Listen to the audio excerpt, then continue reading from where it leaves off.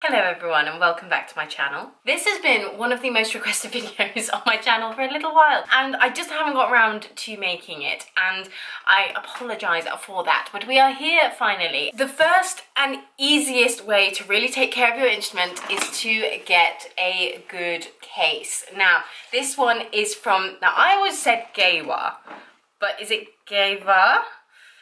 Somebody help me, it's German.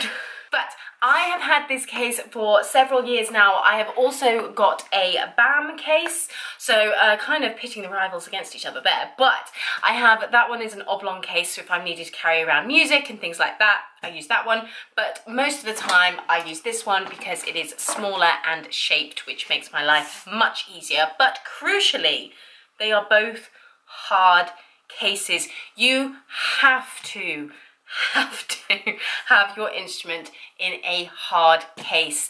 They are too delicate both to physical impact and also environmental impacts for them to not be in a hard case. Now I know that if you are a young cellist, your cello may be in a soft case.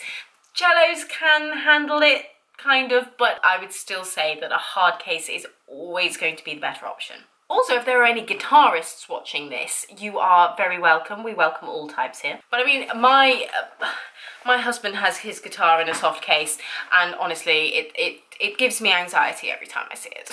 Leading on from having it in a good case, think about where you're storing your instrument. Make sure it is not right next to any radiators, any aircon units if you are lucky enough to have aircon in your house. And make sure that you never leave it in the car for extended periods of time. Number one, not very secure. But number two, cars can fluctuate in temperature so much. So make sure that you are always taking your instrument out of the car. Plus you need to take it out of the car to practice it, don't you? Instruments don't really react very well to the elements, which is unfortunate living in the UK. So we've got to do everything that we can just to kind of mitigate that. So when it comes to actually storing your instrument inside the case, most cases will come with something like this, which is just a sort of padded, I mean this one is velvet and kind of a satiny material on the back. I don't use it because I have a very, very beautiful silk scarf that I wrap my instrument in. The natural fibres, this is pure silk, just a little bit better. It's much better for monitoring the humidity and all those kinds of things. You don't necessarily need to get yourself a real silk scarf. The cover that comes with your case will do an excellent job. I just had this one and I like it and it's pretty. The next item I have in my case is this very fetching microfiber towel. I'm trying to find a nicer colour one, but this one is just the best. On the list of things that are important, that one's pretty low. But this is for wiping down my instrument after every time I play it, which leads us on very nicely to the next point. Keeping your instrument clean is vital. When we play our instruments, they get rosin on them from the bow, they get dust on them from the environment, they get sort of a grease and sweat from your hands on them. Bit grim, but true. So it is vital that you wipe down your instrument after every single time. Repeat with me.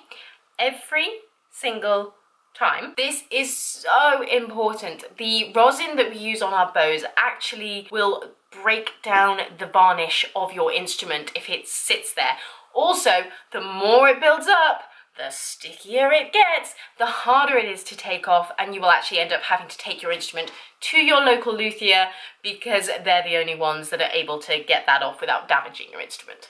Now when I say you have to wipe down your instrument after every time you play it, I don't mean that you have to spend hours doing this. I literally just mean a quick wipe up and down the strings underneath where all the rosin is gone, and then I take my microfiber towel, I pull it through each side and I give it a bit of a clean underneath the fingerboard a bit as well, because a lot of the rosin can make its way up underneath as well. And then I will take it and I will just clean off the neck and the shoulder and just kind of anywhere that I am likely to have touched the instrument whilst I've been playing it. Also, this is something that I didn't used to do for years and years and years, and then I did it once and it was grim. Especially if you are a makeup wearer. Get the chin rest. Clean my chin rest after, oh, many months of not cleaning it, and I don't even want to tell you what colour this cloth was.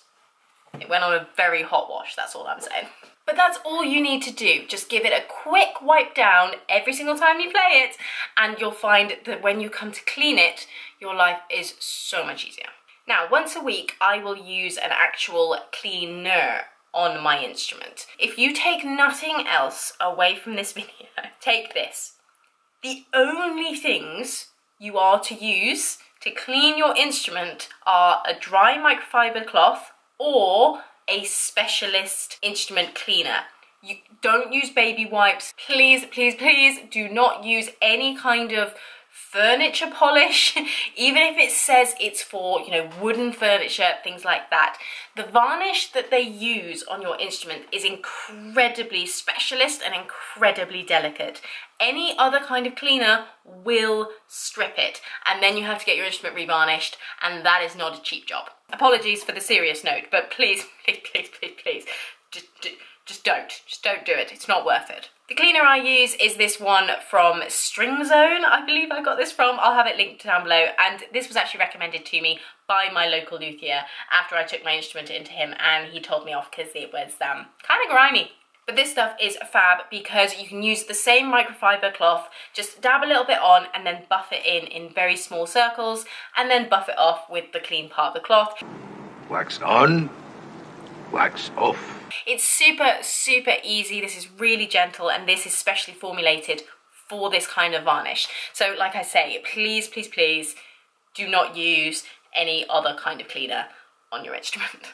Also, when it comes to the bow, we want to be wiping this down every single time because, again, all of the rosin will have gotten all over the stick of the bow. So take your very handy microfiber cloth and just pinch it around the stick and wipe it down. Make sure that you are not touching the hair of your bow at any point, because I'm gonna expose myself here a little bit. That is what starts to happen. Now, this is because I picked up a little bit of a bad habit with my bow hold, which I am now in the process of rectifying, but I need to get a rehair. But that part of the bow now doesn't really grip the strings very, very well, so it is crucial that you never touch the hair of the bow with your fingers. But yes, just give it a quick wipe down, it's all it needs, and again, give the frog a bit of a wipe because it's been in your hands for a while, and then loosen the bow, but not too much. Mine is tightened to the level that I would play with it.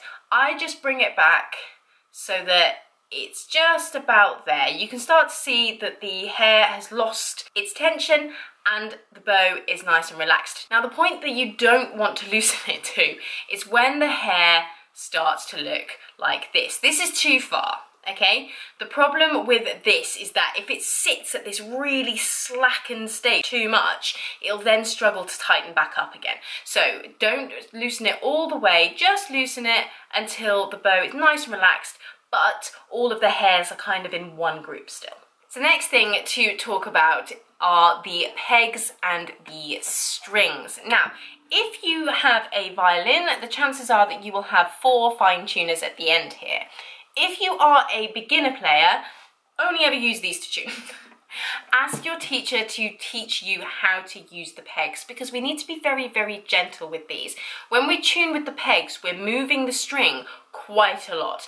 And if you over tighten it, the string can snap, and this can be, number one, expensive. Strings are the bane of my life, but also really, really dangerous, particularly with the E string on a violin. You want to be really careful because that thing is under so much tension. If it snaps and it gets your face, it's gonna really hurt and it could even injure you. So please, please, please be very, very, very careful. When it comes to changing the strings on your instrument, only ever change one at a time. Never ever take all of these strings off. If you look through the F-holes of your instrument, you will see there is a little post inside. Now that's called the sound post. It's not held there by anything but the tension between the top and the bottom of your instrument. So it is vital that there is still tension across the instrument to hold that in place. If you take all of your strings off, number one, the bridge is going to fall over and then you have to put that back up yourself, which again, ask your teacher to show you how to do that, just in case that does happen. But the sound post inside could fall over and then you have to take it to a shop or a luthier because they need a special little tool to kind of hook it back up into place. It also needs to be put in a very, very precise place. So never change more than one string at a time, and ideally don't change them all on the same day. A string will take a little bit of time to settle, and so it will take a bit more tuning and all these kinds of things. So it is just a bit easier to change them one at a time. It also puts less stress on your instrument.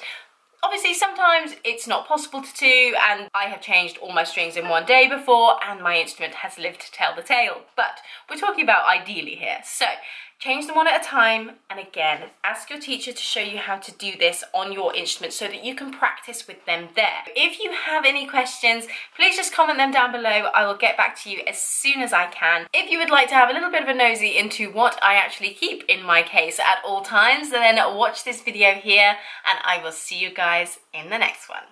Bye!